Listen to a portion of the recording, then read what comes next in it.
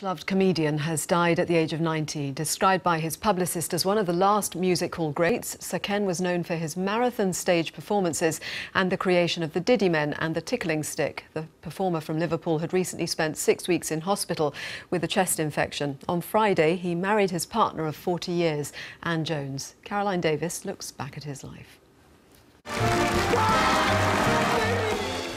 Tickling sticks and Diddy Men, Ken Dodd was a variety performer with a gift for the surreal.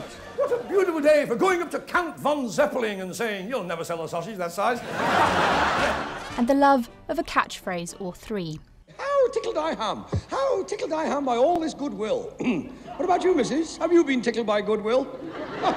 Nick knocky nick knock, nicky knocky nick knack, nick knocky nick knock, nicky knocky noo. Proud of his Merseyside roots, the coal merchant's son from Knotty Ash became a chart-topping singer, a TV star and a ventriloquist. Hiya, Doggy. How you diddling? Although silly on stage, Dodd was serious about his craft. Freud said that a laugh is a sudden explosion of psychic energy. Of course, the trouble with Freud was he never played second house Friday night at Glasgow Empire. He still lived in the home he grew up in and guarded his private life carefully.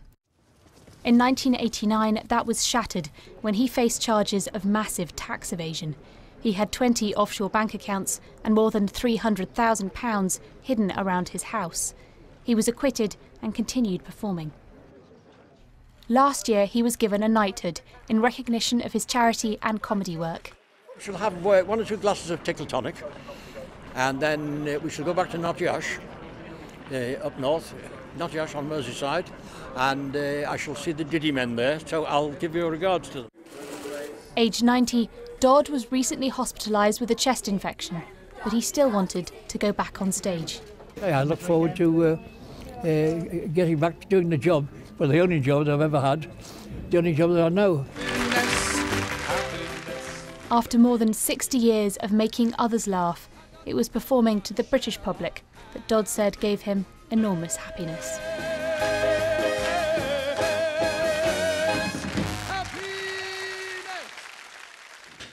Well, the legend that was Sir Ken Dodd. To look back at his life, with me is the writer and broadcaster Matthew Sweet, who has interviewed the late star on many occasions. Welcome, Matthew. And there's you brought the a tickling evidence stick in front of you, yes. From the man himself. From the man himself, yes. Yeah. Yes. So that's been seen action, that tickling stick. What was he like to interview? Did he ever take himself seriously? Well, actually, I mean, you heard him talking about Freud in that clip. And although he didn't, you had to encourage him, I think, into that kind of discussion about himself. He was very well versed in the history and the theory of comedy. He could talk to you about Freud and jokes and their relationship with the unconscious. He could talk about the theories of Henri Bergson. So he'd done all the reading. And he tapped into the very deep history of British comedy, so that when you saw him, you knew you were on a kind of continuum. He was passing something on that he'd seen in the 30s and the 40s. And really, that's why he's the end of an era. That's why he's the breaking of a link with a very deep old tradition of comedy. And obviously he was a star at a time when the options for what you could watch and receive were much more limited. So it meant that the stars of those times were, in many cases, much bigger than often might happen today. Well, he was born into the era of variety, which has vanished. So every town and city had the kind of theatre where Ken Dodd would be seen performing. But he was also a beneficiary of television as well, and became a star in that era, and a recording star as well. I mean, he sold more records than the Rolling Stones or the Spice Girls. Only the Beatles can touch him in the 60s. I know, when I read that statistic, his single Tears was the 3rd highest selling song of the 60s in Britain, only beaten by 2 Beatles singles. That is an extraordinary thing to have under your belt. He had a beautiful voice as well, and he sang. You know, the singing was part of the shows right until the end, very important part of it. And one saw he did something very spooky in a way. He would throw out a line to the audience, and the audience would sing it back to him. And it was almost like he was sort of getting a measure of who was in the room, how old they were, what their background was, what their experiences were. He had an incredible rapport with audiences. We're going to try to bring in, do stay with us, Matthew, but I think we can talk now to Kathy Roberts and Peter Grant. They run a bookshop in New Brighton that was opened by Sir Ken Dodd 6 years ago. He was a friend and patron of the shop thank you for joining us. I think we've got a little bit of trouble on the line, but I'm hoping we can have a quick chat. I see you've got a tickling stick as well. So tell us then what your relationship was with him. Well, Peter's been a friend for many, many years. When we opened years ago, Doddy came and opened it for us. He's always been our patron. He came dressed as Charles Dickens and did Christmas Carol storytelling. And we were looking forward to seeing him again next month to read from Wind in the Willows. We even had a present for him, which is this. And these are... Oh, we're having trouble with the line. Unfortunately, we can't see what the present was, but we'll try to fix it and go back to it. Oh, it's back, I'm hearing.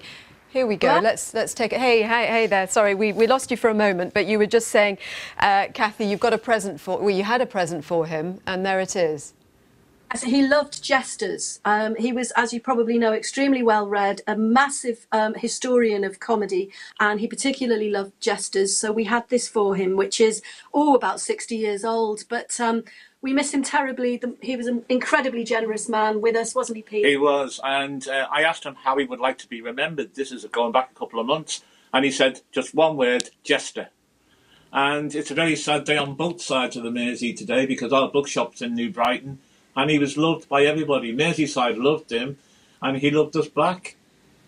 Oh, thank you both very much. The word jester, Matthew, that they're talking about, I mean, I guess that is exactly what it's absolutely appropriate. Was. And when Kenneth Branagh made his version of Hamlet, he cast Ken Dodd as Yorick in a flashback. So we see the skull, and then we go back into Hamlet's childhood and we see him on his back, just as Hamlet describes him. So he was absolutely plugged into that history. And there's something fascinating and wonderful about the fact that he occupies that space. That, you know, he was kind of Yorick to all of us in a way. And now he's gone.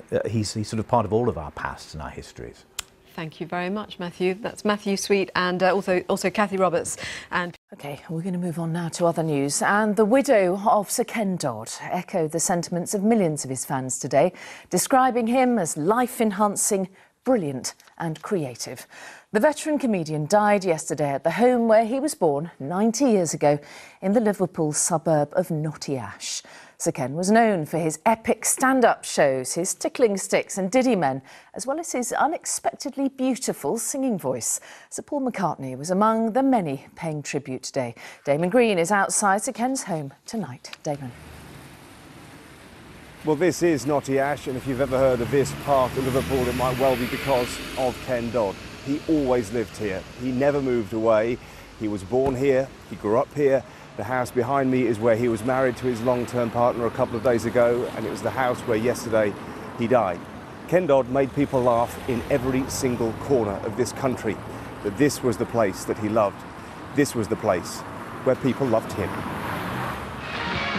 Happiness, happiness, the greatest gift that we possess.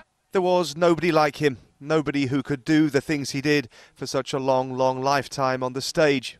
And today, the sad news announced by his partner of 40 years, the woman known in his home city of Liverpool as Lady Anne, and who married him just days before he died. I have lost a most wonderful husband. We first met when I was in the Ken Dodd Christmas show in 1961 at the Manchester Opera House. I've had the supreme joy and privilege of working and living with him as partner for the past 40 years. The world has lost a most life-enhancing, brilliant, creative comedian with an operatically trained voice who just wanted to make people happy. My dad knew I was going to be a comedian when I was a baby. He said, is this a joke? I was a bottle baby. Then one day I pushed the cork out and escaped. He told jokes for a living because he loved to make people laugh, and everyone who ever met him came away feeling that they'd made a friend. In the Liverpool suburb of Knotty Ash, where he lived his entire life, he was adored. He had something to say to everybody, and his legacy, his biggest legacy, is nobody will ever think of the name Ken Dodd without a smile on the face, and that's the sadness.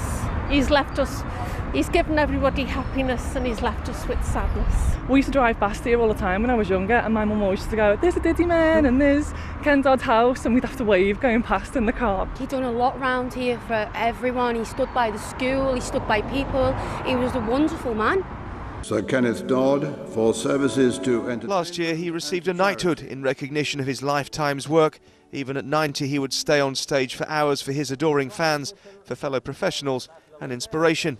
He gave me his time, which is the most precious thing, a man of his status. When I was a 14-year-old kid, he used to take me on his shows. I'd be a supporting act, and my mum and dad would be there, and he'd sit and talk to me for hours about the business and advice. People never laugh, you know. Some people have no sense of humour. There are some people who are devoid. Why the hell they all have to turn up in one lump here? His good humour was legendary, but so was his kindness. When admitted to hospital just weeks ago, he remembered to thank those who treated him. You really are the tops.